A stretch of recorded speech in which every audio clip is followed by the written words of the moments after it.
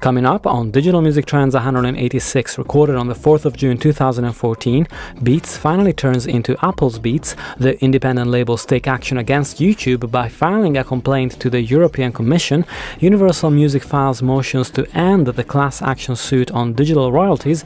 Amazon could be preparing an on-demand music service for Prime. International efforts to block Megaupload's access to cache in New Zealand and Hong Kong continue. The Department of Justice will review ASCAP and BMI's consent decree, and the StubHub launches a new music-focused ticketing app. Hello everyone and welcome to Digital Music Trends. I'm Andrea Leonelli and this is the weekly show where we talk about and try to make sense of the latest news in the digital music industry. And DMT is available as an audio and video show on a variety of channels including iTunes, YouTube, SoundCloud, Mixcloud and many more. And if you'd like to receive a weekly newsletter on what's happening at DMT, you can sign up on bit.ly/DMT list. And don't forget that DMT needs your feedback, so if you have any, do tweet on @DGMusicTrends and I'm sure I'll get back to you. And this week it's a real pleasure to welcome to the show two great guests, two real heavyweights of the US music industry press, and it's great to welcome back Ben Cesario from the New York Times. So hi Ben, and thanks for joining us. How's it going? Hi. Just want to say that was some very impressively fast boilerplate talking. That was like one of those radio ads where they talk all of the disclosures at the end. That exactly. Was good. This is. I just want to get to the bulk of it because we have so many news to cover, and it's also a real pleasure to welcome for the first time on the show Eric Gardner, senior editor at the Hollywood Reporter. So hi Eric, and thanks for joining us. Thanks for having me. It's great to be with you. And I've been a big fan of your pieces as well for a long time, so it's great to have you here for the first time as well. And you know, I am gonna start today by chatting about, of course, the Beats Music and Apple story. So it's a really good job that I got you guys on the show today because there's quite a few US-centric stories going on, and I look forward to hearing your take. Hopefully, it's the last time that I open the show with the Beats Music and Apple story because I'm totally sick of it.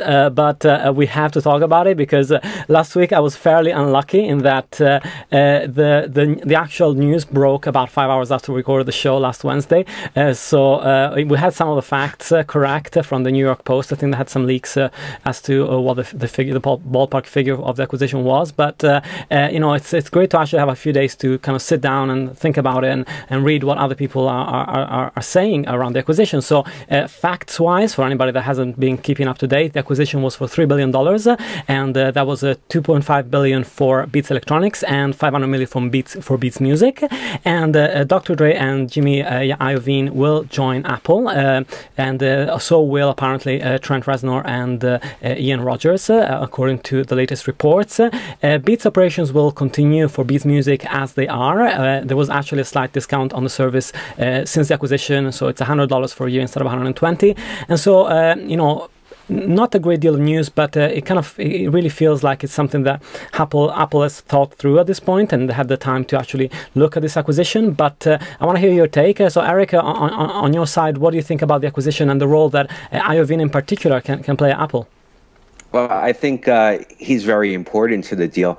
I don't know whether Apple has a destination per se. I think that they see a direction they're going towards with the acquisition of Beats and getting a Jimmy Iovine on board.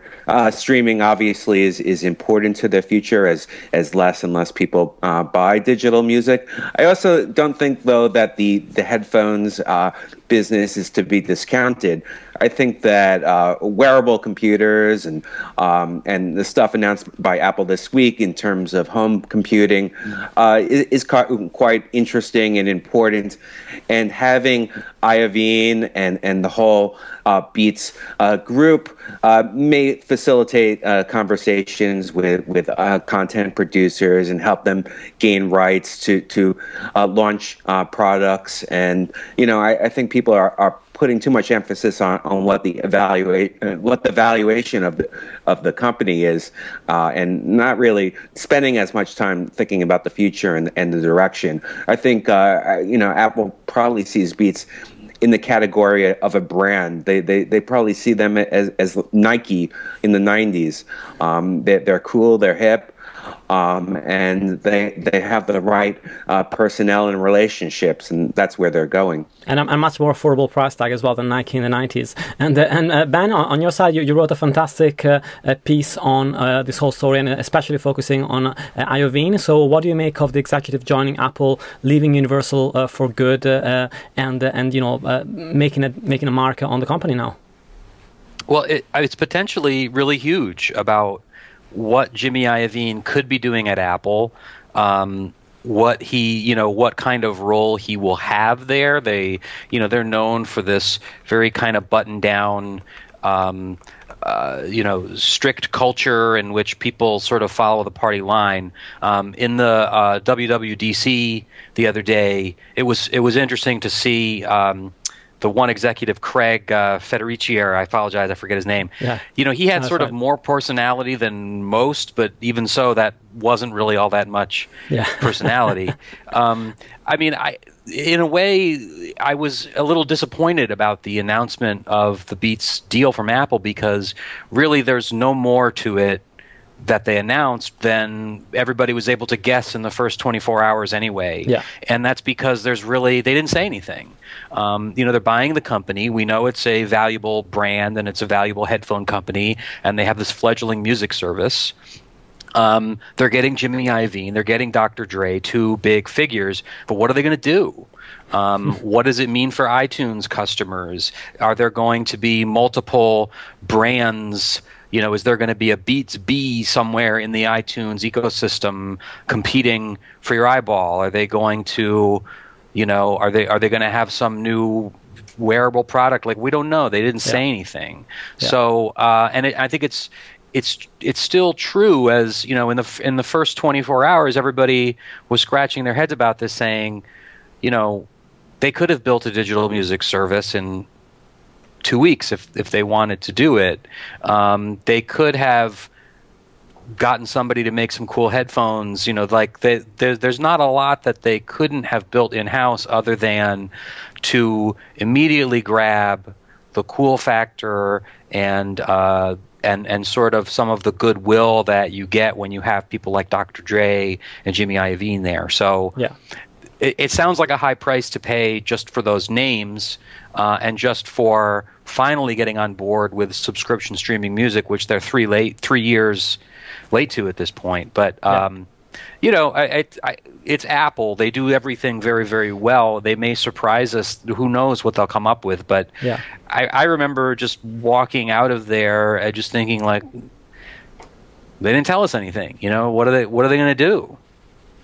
Yeah, and it's no, you're completely right. Well, they haven't. I don't think they figured it out. Actually, the rumors are that the initial leak was way too early in the negotiations, and that's why it took so long for it to be confirmed. And so maybe Apple themselves were just interested in the company, and actually the rumors spread way too fast before it was all finalized. And one of the things I wanted to talk about was the fact that Universal is actually going to make a bit of a killing out of this acquisition, around $400 million. I think the share they had was about 14% of Beats, and so I was wondering. What do you think about this, and do you think that this might spur labels to become a bit more adventurous when it comes to investing in new tech companies and branching out? They're already doing so to a certain extent, but maybe this big payday might spur them to start investing a bit more heavily into tech companies and see how that pans out for them. That's one of the interesting underreported aspects of a lot of these deals. I mean, the labels actually had a small piece in YouTube as well. A lot of people forget, and which has come up in some of the lawsuits because, some of the artists don't think that they got anything from the YouTube stake. But, it's hard for me to see them becoming venture capitalists. But in terms of making deals, rights deals, why not? If they can get a piece of these companies, and certainly Beats shows that it can be worth it. They'll try to do that. I don't think it's an important factor at this point. They're not going to shake up their business or decide that the pennies they get per song per stream is less important than the percentage of equity. But they'll certainly, their lawyers will certainly ask for it when doing deals. Yeah. Yeah, sure. And Ben, what do you make of WWDC? Apple finally announced the Shazam integration on iOS 8, but it flew under the radar. It was kind of announced as one of the new features of Siri. Do you think that's still like a fairly big thing for Shazam, or is it now just a nice to have thing, but it doesn't look like it's going to be anything more than that? I'm not sure what to make of it, but I want to stick on the equity question, because I think it's really important, and I don't think it's a new thing. I mean, like, this has been part of the way that the labels have been doing digital deals for quite a while now. Yeah. And basically, this is a pound of flesh that they demand from pretty much anybody who will give it to them. You know, they can't get it out of Google at this point. They can't get it out of Apple, of course. But every Spotify down the block is going to have to give up equity in order to get these deals done. And there are two ways to look at that. I mean, one is hey, we're all partners here. You do well, I do well. But there is a very serious concern, especially among the artists, that this is a conflict of interest, and that if the labels are able to get an equity stake and therefore make money from sale, collect other dividends that would be paid to owners that would not be collected on royalties, that would allow labels to accept a lower royalty rate than they would otherwise. Yeah. Because if you can make $500 million on the sale of the company, then 1/100 of a penny doesn't really make much difference to you. But it does make a big difference if you are a musician. And all you're ever going to get is that 1/100 of a penny. And if we're talking about the difference between whether you make, 0.005 cents per download or 0.0075 cents per download, or I'm sorry, per stream, of course. This is what it's all about. This is the way that the money is going to be flowing in the future, and those little tiny fractions of pennies really add up. So I'm not sure what will happen about this. What if you are a musician, what can you really do to change it? But I think this is a really serious issue that is not going to bowl over. Yeah. Yeah, and you're absolutely right in the sense that I was actually I was thinking when this first came out that we might see some lawsuits come out of it for the first time, or because of Universal's stake in Beats. But I don't believe that's a stake that was given out of an equity that was given for the licensing of catalog.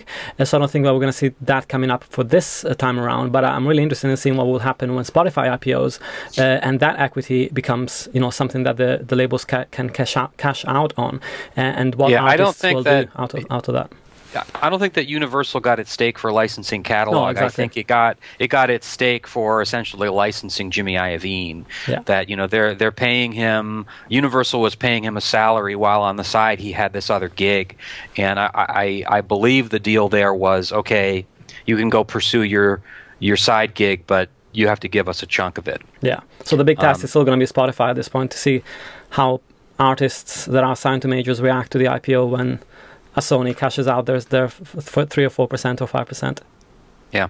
Yeah, interesting. And so I wanted to actually talk about you touched about on YouTube for a second there, and I wanted to mention a developing story actually that has been taking shape over the last few hours. So listeners will recall that last week we talked about the Worldwide Independent Music Network's statements against YouTube, against YouTube's tactics, especially in gaining streaming licenses from independent labels, where YouTube is reportedly telling labels that either they give them the license for the streaming service at a much lower rate than what Spotify, for example, pays, or they cannot have their content on YouTube at all, including the videos, which is a really big step for them. And in the past few hours, Impala, which is a pan-European independent music organization that looks after independent labels, has announced that it will file a complaint with the European Commission. And they actually had a press conference here in London just a couple of hours ago, where they outlined the issues that they see with YouTube taking the stance, and the fact that they haven't withdrawn their demands since the statement last week, and so it leaves them little option but to actually go via an official route with Europe that has usually been fairly understanding of these kind of issues and fairly strict on perceived monopolies. And we're going to have to see how this shakes out. So Eric, how do you feel about this? Do you think that YouTube is picking up a bit of a a bigger fight than maybe it expected with the European Commission, and that maybe could cause Google other troubles other than those strictly music related? I think that the EU takes competition very seriously, and Google has been punished over the years for various things, and they have to take this incredibly seriously. This is a prime something to be settled. I have a hard time believing that this is going to make it all the way to judgment. But I think in the next few months,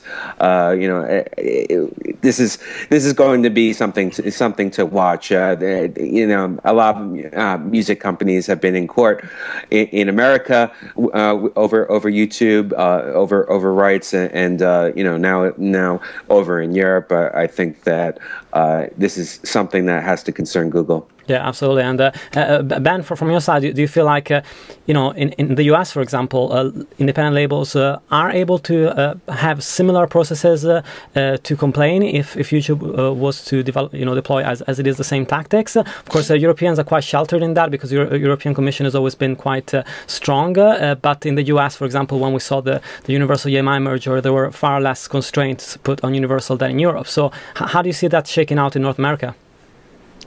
They do have avenues for complaint, and I believe that they're complaining to the FTC, right, the Federal Trade Commission. But I mean, as Eric just said, Europe is very strong in this area. The European regulators, and I'm no expert on that, but they do tend to look very carefully at the competition question between companies doing business. In America, the concern is often the effect on consumers and on prices or choice with consumers. And in this case, it's not always clear. I mean, if it's resulting in Google taking a bunch of music down so that, the labels can't put up their videos, and that means that people can't watch them, that might be a trigger. That's something that, will get their attention. I agree with Eric, though, that it's hard to imagine that this really goes super far, but it's bad press for Google, and it does kind of dovetail into what's going on with Amazon right now with the way they've been bullying Hachette. And this is kind of, just to take a step back from it about these specific complaints, this is the kind of thing that, consumer groups have been worried about for a long time. And we're starting to see this world where the internet basically has a few giant powers that if they want to, can sort of bully people in or out of the market. And if that's what's going on here, and if there's no recourse for it, it's really terrifying just to think that, your YouTube, you've got, half of the eyeballs on the planet. If you don't like the way negotiations are going with somebody, you can just murder them. Yeah. And if you're Amazon and you want some more points on the digital deal with a publisher, all of a sudden, Malcolm Gladwell's books are no longer available on this hugely important marketplace. So, just the whole thing is really scary. And I mean, I'm impressed by the organization that we've seen from the independent labels. They were quite loud in the Universal EMI deal. The Warner Music Group was doing a lot of lobbying behind the scenes, but we would expect them to be sort of well capitalized and pretty organized. But the indie labels are this disparate group of thousands of labels. Some of them are pretty major companies, like say Beggars, which has XL, and they have a Dell, and they're almost like a mini major label. And then you've got all kinds of just like a label that some dude runs out of his bedroom, and that's the way it works. But there's a lot of trade groups that I think that sector communicates among themselves very well. Yeah, I think they're used to this kind of thing. So it's just interesting to see that some well-organized opposition really does know how to kind of, throw an egg when they want to do that. Yeah, absolutely. And of course, I wanted to also remark on the fact that it's not just YouTube in the UK, for example. It's an important part of revenues on the digital side, but it's not the core revenue stream for digital. One of the interesting things, I was talking to a panel of people from the Brazilian music industry for a show that I'm releasing next week as a sort of a pre-World Cup special with the head of the Independent Music Association in Brazil and the head of Som Libre, and they were talking about the fact that actually YouTube in Brazil is the core, sort of one of the staple of streaming revenues, because the other services are still very small, and YouTube was the one service that was freely accessible and that people didn't have to pay up front for. So for them, it's even harder to figure out how to deal with this, because of course they don't want to end the relationship with YouTube, because that's such an important part of their digital economy for the music side of things. But at the same time, they don't want to give in to the demands of Google. So at the same time, I think that they're having a very hard time with it, maybe even harder than the labels here in the UK. And so moving on to this, you mentioned Amazon, and that's actually the next story, so that's great. So that's yet another company that's moving into the space. I'm sure that all consumers are wondering is when a new music streaming player is going to come into the world, and because we don't have enough. But Amazon has been reported by BuzzFeed, of all things. That's the first time I believe that's the first time I can say that a music industry story has been broken by BuzzFeed. But they are reporting that Amazon is planning to launch a music streaming service as part of their Prime offering. So it's going to be free as part of the Prime subscription, which I believe is $99 in the US. I think now it's gone up. Yeah, it just went up. Yeah, and the twist here, though, is that Prime, the Prime Music subscription, won't contain, according to BuzzFeed, music from the last 6 months. So it will only have music that is 6 months old or older, which makes it kind of a similar proposition to what Amazon Instant or Netflix give on the video side, but on a very, very different market where a lot of people are actually keen on streaming the latest radio hits. So I don't know, Eric, do you think that there is some truth in these reports, and would consumers actually care about a service that doesn't provide access to any of the radio-friendly hits that they're used to or they want to hear? Well, I'm only speculating here, but I don't think that the purpose of the Amazon's new service is to attract people, attract new customers. Right. I think it's more for the loyalty of their existing customers. They've just raised prices, and maybe they just want to do an add-on feature. Right. And the way that they're doing this is by trying to acquire rights in the cheapest way possible. And the way to do that is not to do the recent new hits, but buy some of the older, cheaper ones, and then just add it on to the service. The market is almost saturated now with streaming services, and it's hard to say that Amazon really has designs to be the new Spotify. I think what they're doing mainly is just throwing an egg out there and hoping that it cooks. Yeah. I don't know anyone who's really going to be signing up for a service that really is inferior to a lot of other platforms out there, and obviously it's not very cheap if you're only interested in the music. Yeah. Because then you're spending $99 for music when there's so many other services that could do it less. I think it's mainly just another feature to package into the overall Prime experience. Yeah, sure. And Ben, I was actually thinking just right now about the fact that the Firebox has universal search, so maybe that's a play. People are searching for an artist, and the Amazon Prime service comes up. Maybe that's an incentive. Maybe. I do think it's interesting to think about this in terms of kind of segments of the marketplace. One of the things that often gets said about, say, Spotify or Beats is that they're really hashing it out over a pretty small layer of big music fans who are the people who are willing to pay $10 a month, $120 a year, thereabouts. And as has been pointed out many, many times, the average Joe consumer walking around in a shopping mall somewhere is more likely to spend maybe $40 a year. They're gonna buy 1 or 2 CDs, or they're gonna do a few downloads. But as these services proliferate and they really hash out that tiny sliver of the marketplace of big fans who are actually willing to spend more than $100 a year, they're going to have to start turning to the ordinary people, the moms and dads and the cousins and, the people who, they want to spend a few bucks maybe. These are the people who listen to Pandora. And Pandora is just fine with them. And there's 76 million people every month, or whatever the number is, that use Pandora all the time. And so you do have to wonder, of all of the sort of ordinary consumers out there, maybe some of them will be satisfied by what Amazon is doing. And Amazon really has the power to just sort of put this in front of people in a way that most other, Spotify can't do that.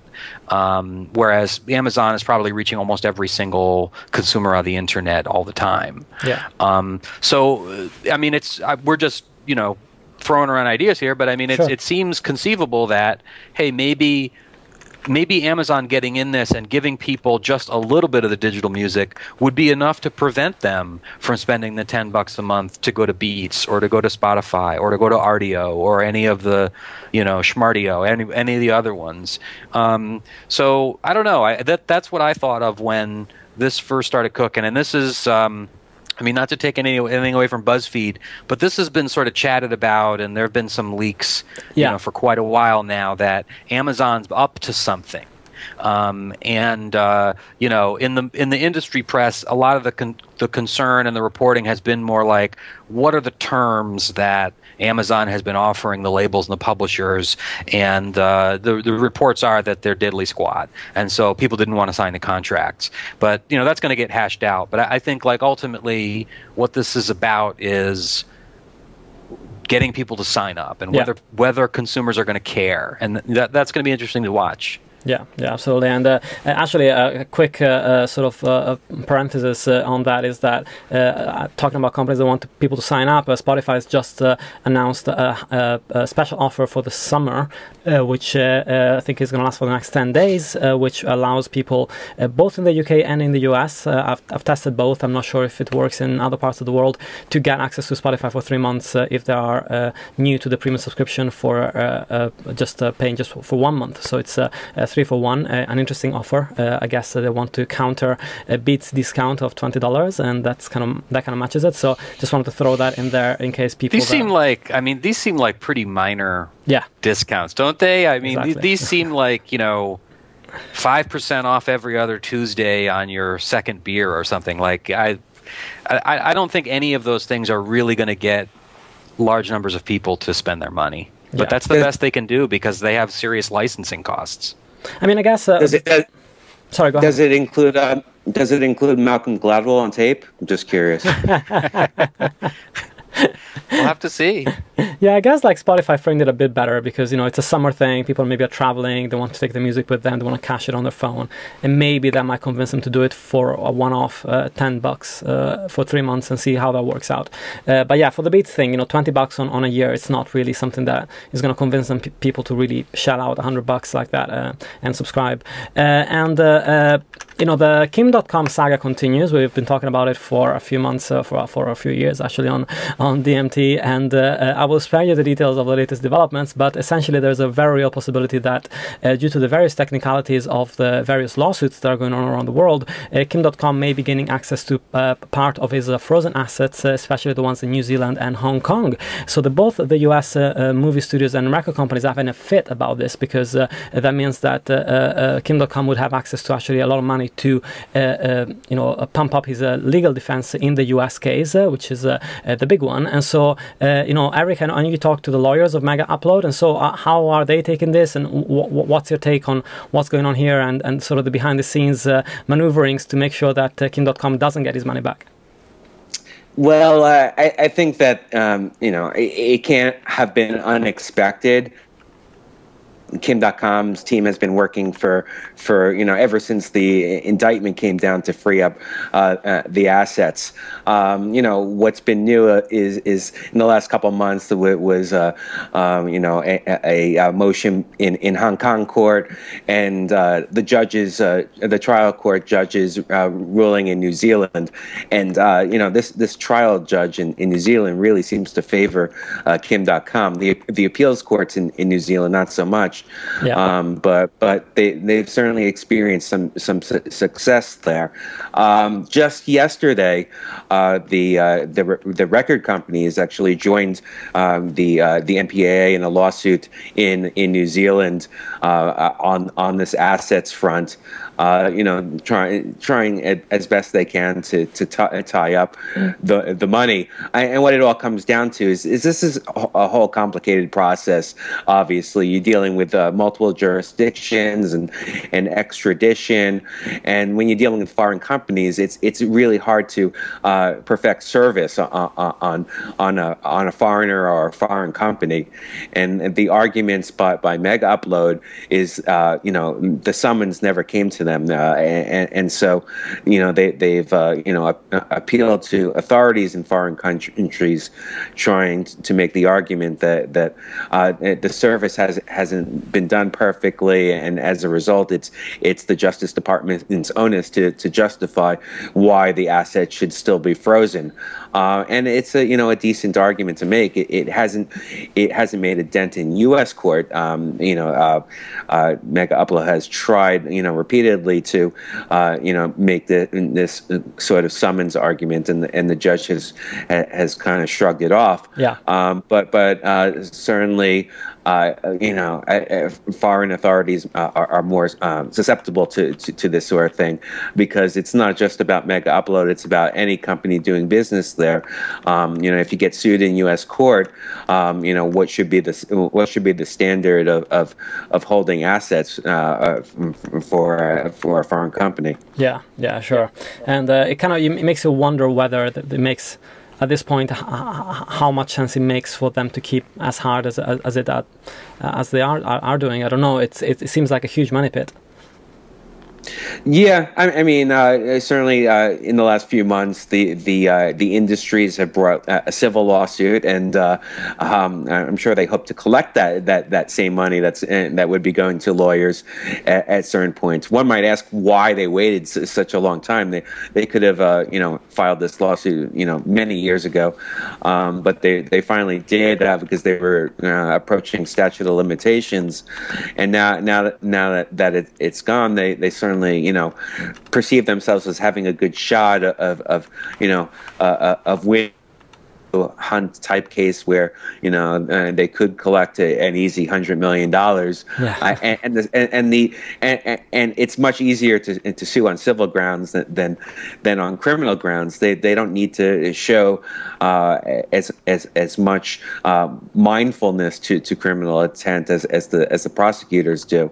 Yeah. They just have to show that all the takedown notices that they were sending were being ignored or circumvented. Absolutely, and that's going to be a very fascinating case to watch unfold for the next few years, I'm sure.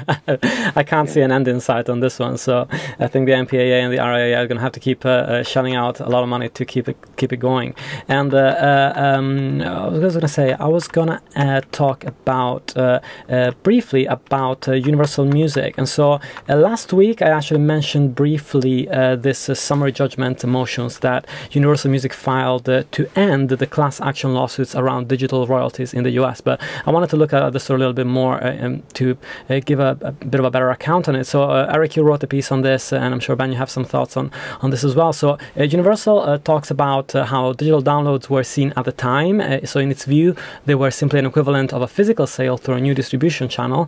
And they actually even go as far as saying that Universal paid artists more than they should have gotten because they didn't deduct packaging of the royalties they gave out on digital illegal downloads, and that was very magnanimous of them. And so Universal's motion also goes to challenge some more specific points, such as the claim of violation of California's unfair competition law, because it claims that, as you pointed out earlier, there wasn't sufficient harm to the public that was being done in that case, and also there are other technicalities in specific artist contracts that make their claims invalid. So, Ben, do you think that they have a case here to actually, they have enough here to start challenging these motions, given that other labels like Sony and Warner have actually paid up for quite a few of these claims, and why do you think they are being so aggressive?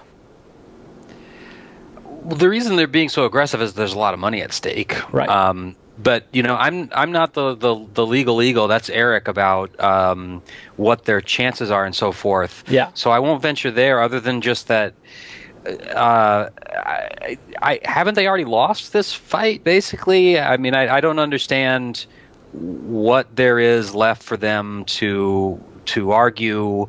How can they really win with this argument? I think it was Eric's story about this the other day, which said that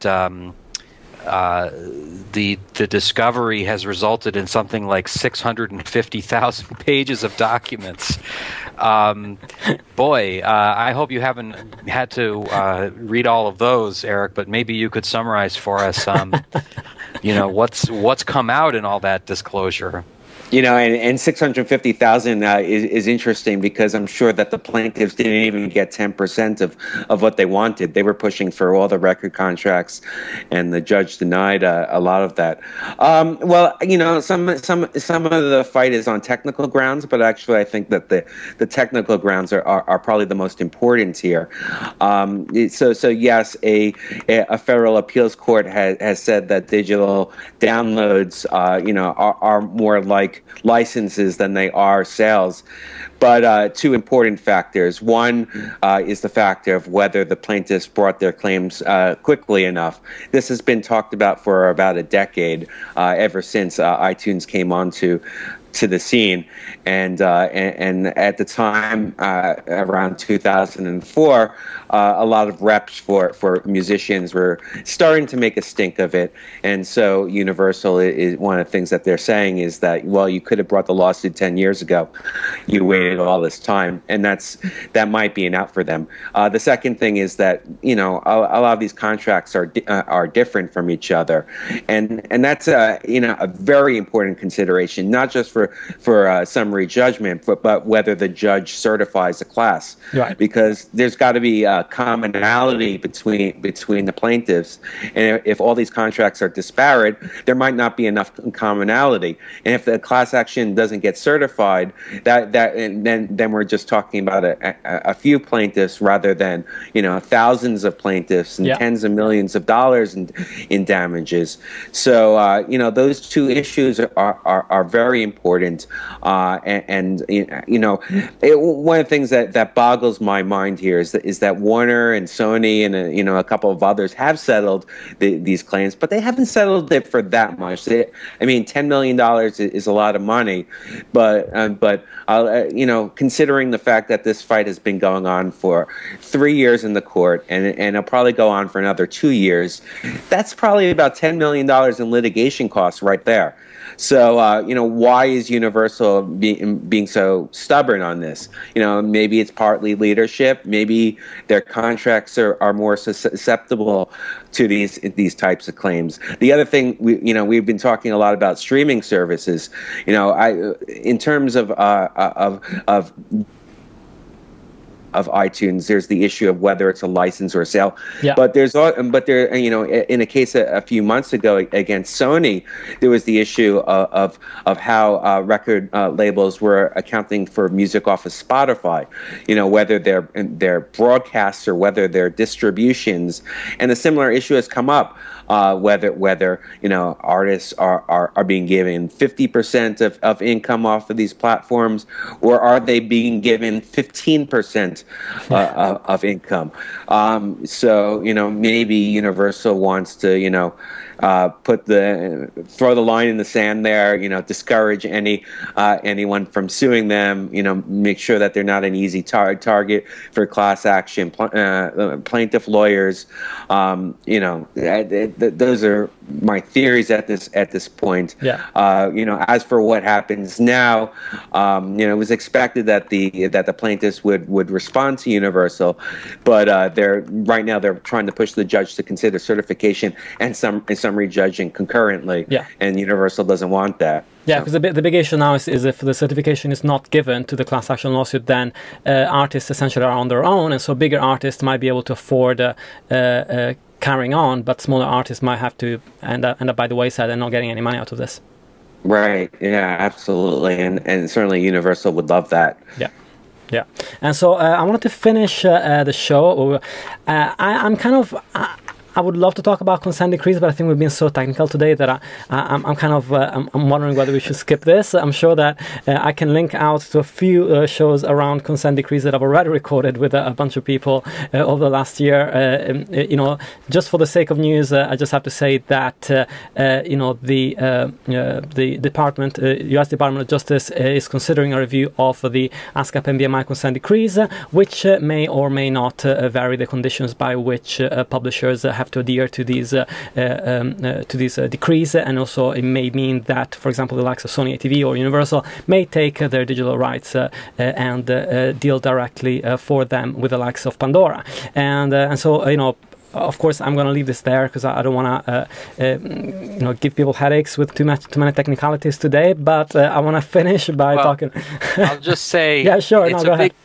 It's a big deal. Yeah. And it's dry and it's boring and this is a real esoteric level of legalese, and it'll make your eyes glaze over. But it's a big deal, and there's a lot of money at stake, and there's also just the more general question of how is this whole crazy digital world of ours sort of going to be administered when it comes to songwriting rights. Yeah. And that's a part of the business that's, it's not as sexy as the recording side usually, and it's harder to understand for a layperson, but it's a really big deal. Yeah. And, there's going to be there's going to be a lot of money and effort that's going to be expended on every side. Pandora has already made a non-statement statement. I would assume that Google is going to get in there too, because this kind of stuff really gets to the heart of a lot of the way, whether the government should have a role in any of this or not. Yeah. So, I can't recommend that people stay up all night waiting for the latest brief to be filed for this, but eventually there's going to be an interesting story to tell. Yeah, and if you are in the US, there is actually the DOJ invites interested parties to include songwriters, composers, publishers, licensees, and digital service providers to send commentary. So there is actually a link somewhere on the DOJ website. I'm sure you can find it, where you can file your comments if you are in the US and you want to have a say on this. And my own personal thing is that my own personal opinion is that this really goes to the heart of what the role of collecting society is going to be for the next few years. Right. If the consent decree is changed and publishers are allowed to take part of their rights away and deal for them directly, and how that affects also smaller publishers that might not have the same bargaining power as the likes of Sony TV and the MPG. So I don't know, Eric, if you have anything to add on that. I'm quite worried about it, but we'll see what happens. Well, I think that the karaoke industry is singing hallelujahs. I don't know. I mean, this stuff has been going on for a while, and it's going to continue on. But there's certainly nothing more complex in the music industry than the consent decrees and performance rights, and some of the battles in the past couple of years about the digital portion of it, and I think what the DOJ is really, reviewing right now is whether or not, there should be a freer market, or whether we should, continue on this kind of compulsory, group bucket sort of line that we've been doing for the last, few decades. Yeah, absolutely, and we've talked about these issues lots on the show with Paul Fackler, Deborah Newman, Ken Abdo, so listeners can definitely go back in in the archives of DMT and find more info on what this is all about. And finally, a couple of news from the live section, from the live sector, just to close the show. Ticketmaster has agreed a tentative settlement on the class action lawsuit brought by consumers around the processing and delivery fees, and this has been going on for 10 years or so. This covers the period from 1999 to 2013, and Ticketmaster is prepared to pay just under $400 million in vouchers for the class action lawsuit, which will cover 50 million customers, so just under $8 each, which is not very much at all. And finally, a secondary ticket site StubHub, part of the eBay group, has released the StubHub Music app in the US. I can't talk anymore, which is a direct competitor of the likes of Songkick and Bands in Town, and the company aims to become a first choice provider in the sense that it wants people to actually go and find gigs and buy tickets directly there instead of going there as a last resort. So, guys, anything on the live music sector? Do you feel like there's any developments that are making it exciting from an innovation point of view, or is it still a bit of a stuck in a rut in a sense? Anybody want to take that? Well, those particular things that you mentioned, I don't think those are gigantic deals. Right. I mean, the Ticketmaster thing, that's just a classic, consumer protection suit, and ultimately the lawyers are going to make all the money, and you and I are going to get a postcard in the mail and forget about it, and it's not going to make any difference to anybody. Sadly, I think that's just the way this thing works in this country. The StubHub thing is interesting just because StubHub obviously has dominated the secondary market. Now they face a lot of competition from Ticketmaster and a lot of this sort of other kind of scalper platforms out there. The scalper thing has become really an accepted part of the marketplace. But what I think this tells us is that eBay, which owns StubHub, wants to get more into the primary sale of tickets. They don't want to just be the place that collects their 25% whenever somebody resells it.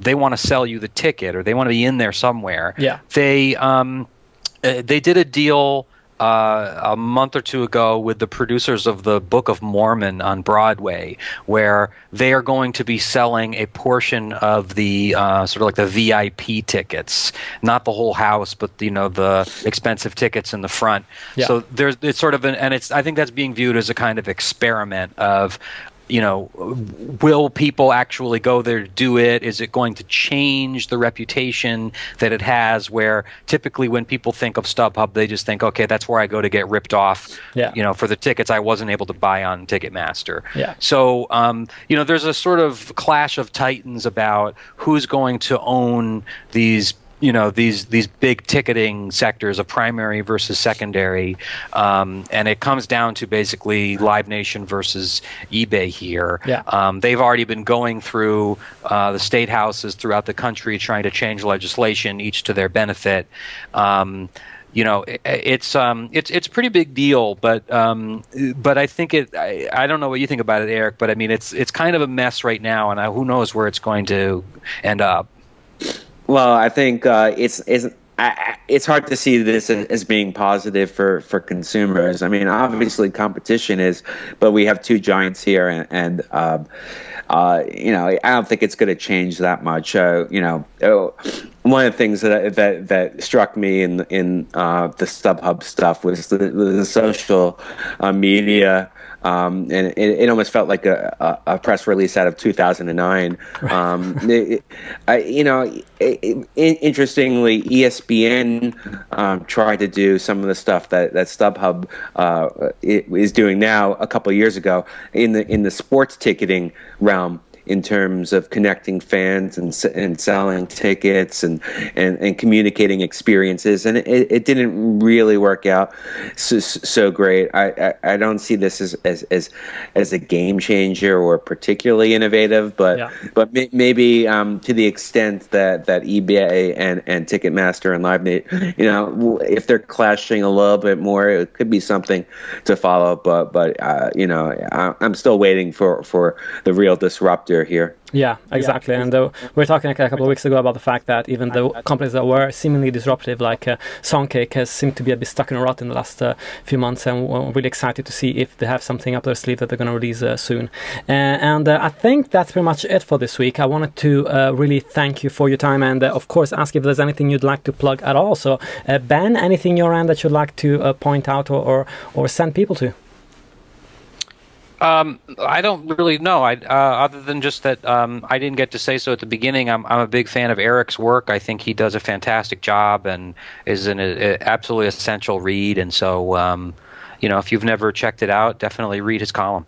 That's great. And of course, I'm going to do a plug for you. I'm actually a big fan of a new app that the New York Times has released called the new, NY Now, which actually works really well. And I've been using it for the last month. It provides you with all the headline news, and you can subscribe for, I think it's $5 or $6 a month, and get lots of fantastic content on there if you are not able to read the New York Times regularly. Eric, on your side, anything you'd like to plug?